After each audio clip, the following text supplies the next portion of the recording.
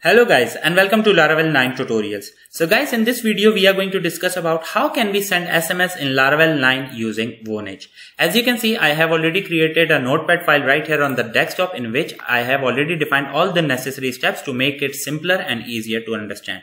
So yeah guys, let's move to step number 1, which says that we need to create a fresh Laravel project, or you can use an existing project. It's totally up to you. So if you have Laravel globally installed, you can simply use this command. And if you don't have Laravel globally installed, you need to use this command. In this case, I'm going to name my project Vonage 1 because I already have a project with the name Vonage for that was related to Hindi and Urdu lectures. So yeah, so let's move to Git Bash. First of all, I'm going to copy this command because I'm going to create a fresh Laravel project. And you can see I have already accessed the htdocs folder right here. So I'm just going to paste Laravel new and the project name, hit enter.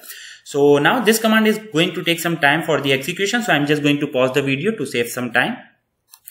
Okay guys, so our fresh Laravel project is ready. So let me access that, cd Vonage 1, just like that. Okay, let's move to step number 2, which says that we need to create a fresh account. In my case, I have already created that. And if you are confused, why do we call it Vonage and Nexmo? So just to inform you guys, previously it was known as Nexmo, and now the name has been changed to Vonage. Okay, so just keep that in mind. So let's copy this one. Okay, so let me tell you how can you create a fresh account for the Vonage. So just paste it right here. Okay. And then what you have to do is try it for free. Click on it. Okay, then you are redirected to create an account page. Right here you need to fill your details, email, etc., country code and phone number, which is the most important, and then create a free account. After that, you will receive an email. You need to confirm that email. After confirming the email, you will have €2 in your account. After that, you will be asked to let's say which programming language do you use. So you need to select the related one. So okay, in my case, I have already created an account. So let me just log in right there. So log in, and let's move here, communication API, and just right here, communication API login. So as you can see, I am redirected to dashboard page.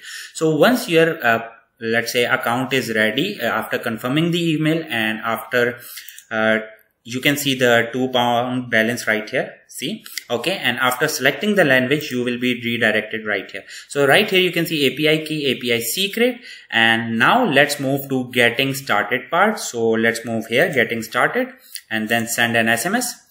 And right here you will see all the details and for different languages. So curl, node.js, .NET, Java, PHP. So in our case, we will move to PHP. And as you can see, if you let's say you always think how do I create these notepad files? So using these commands right here, you can see it's already there. Okay, so what you need to do is dig deep. That's it. So yeah guys, step number 3 is done after confirming the email and selecting the programming language. Now what you need to do is step number 4, install the Vonage package. So I can simply copy this command, or you can use this one. It's the same, copy and paste.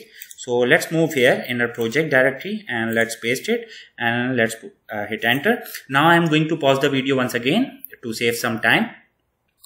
Okay guys, so it's done as you can see. Now let's move to step number 5, which says that we need to create a controller. So I have the command right here. So let's copy it. Okay, let's move to Git Bash and paste it right here directly and hit enter. Once it is done, let's move to Sublime. Let's access our project first. So file, open folder, and htdocs Vonage 1.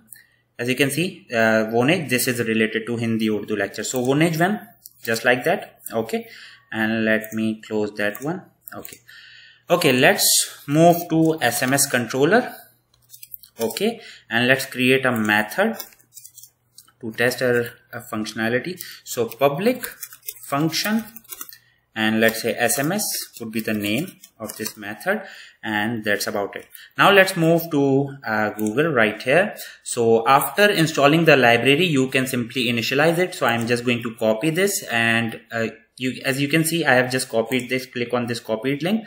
I'm showing you this again and again because I'm going to hide this from here because it contains my credentials. Okay, So F12 to align it. So I just copied and pasted it right here. Okay. After that, you can simply change the code according to your need. But in my case, I will simply use this code. So just click on copy and you can just paste it right here, align the code. That's about it. So okay, so first what we did is we installed the package, we initialized the library right here. Here I have my API key, API secret key, and all of this information is saved in this variable basic. And after that I'm let's say calling the client, I'm creating another variable and I'm saving all my credentials, let's say API key and secret, in that one. Okay, so right here in client. So after that I'm creating a new variable right here. I'm just let's say guiding you what is going on right here. Okay, so after that we have created a new label, response equals to client. We are using this client with our credentials, and we are simply sending the SMS with client SMS send and calling the package. Okay, after that right here this field I'm going to hide it, but here you will have your number. Okay, and this will be related to two fields, so you are sending this SMS to this number. Okay, after that you can define your brand name. So I'm just going to rename it to all about Laravel, just like that. And the text message, you can edit it upon your, let's say according to your need. A text message sent using the Nexmo. So right here you can see the name Nexmo, and right here you can see the Vonage. So that's about it.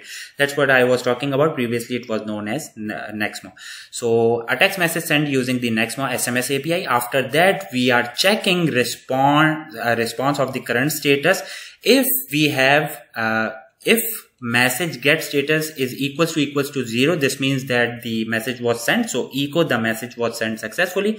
Else the message failed with status, and we are going to display the status right here. So that's about it. Now it's time to test it, and for that we need to create a route. So let's move to web.php, and I'm going to create a route get, and this time the route name would be SMS as well. So yeah, app http controllers, and controller name, any guesses? SMS controller @SMS. The method name is SMS as well. So yeah, let's run our project. So php artisan serve -- port 8080. Okay, and now let's move to Google right here. Let's access our project. Okay, and let's move to SMS. Okay, so the message was sent successfully. How can you verify it? So let's move to analytics now. Analytics, SMS analytics, and overview. So right here you can see we have multiple requests. I was trying to test this package right here and right here as well. I have this test also includes the let's say the test results of Hindi Urdu lecture. So yeah, just be aware. So right here total 7 for today. Okay, so I'm just going to hit another one, enter. Actually what I did was just a refresh. Okay, so let's do a refresh right here as well, so we can see the difference. Okay, and right here you can see the count is now 8. Okay, by day you can do that as well. So by day, today we have requested 8 times. Now I'm just going to do one more so that there is no confusion left. Okay guys, so one more time, let's do a refresh and let's see now the count again, and right here you can see 9. Okay, there is one more thing. You can also check the logs. For example, if you want to track the SMS that was sent, so you can simply come to logs, SMS logs. Okay, and right here you can see the let's say requests that were made today. These are related to Hindi Urdu lecture as well. Okay, just keep that in mind. So from the brand name and the where we are sending this message to this specific number. Okay, and the text message is right here.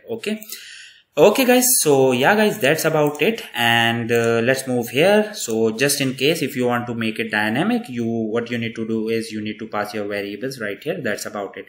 So yeah guys, that's about it from this specific video. I hope you guys like this video. If you liked it, please like, subscribe and share. Thank you, take care, and yes guys, be ready for the next one. Okay, take care.